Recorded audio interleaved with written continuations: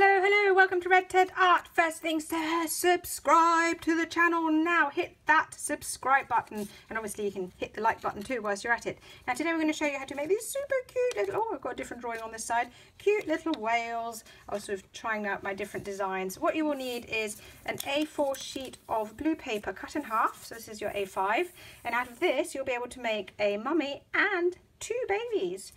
So keep the little cut away in a minute. So what we'll do is we'll bring up this corner to make a triangle, which we can then turn into a square.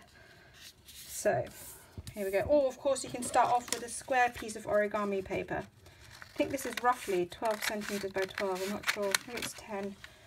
So keep this, perfect for the little babies. So you now have your triangle. You open it up again.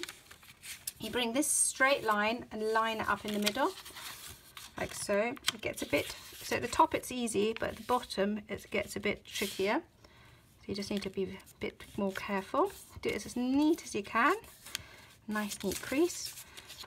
Turn it around and do the other side. So it looks a bit like a kite. Now, just because when we do the tail, it's easier if you now fold this like this. You want to make this crease that you've made go in both directions, okay? So all I'm doing is unfolding, folding, unfolding, folding, so that the crease goes in both directions. Now I'll bring down this tip and create another little sort of triangle, and this line is straight with this line. Yeah, so this is lined up with this. Fold it over, and there you have your basic sort of standing shape. Now you want to make the tail, so you take your bottom bit and you fold it up.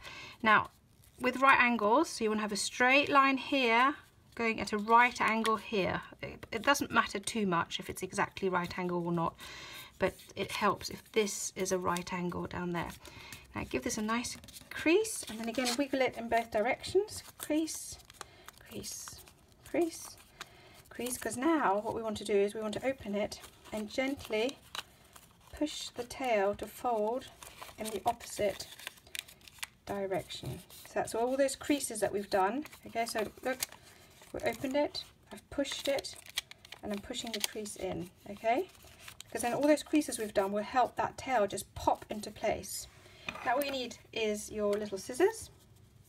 I know that makes it technically kirigami, because if there's any cutting involved, it's no longer origami, but kirigami. Fold these down, draw a little face, and you're done. Now, on my ones, just because I happen to see this little piece of pink paper lying around, I decided to cut out a little circle and stick it on, but of course you don't have to do that. I'm just going to do that because I can, and it was lying there, the pink paper, and I thought, wow, doesn't it look cute? And that's how simple it is to make a little paper whale.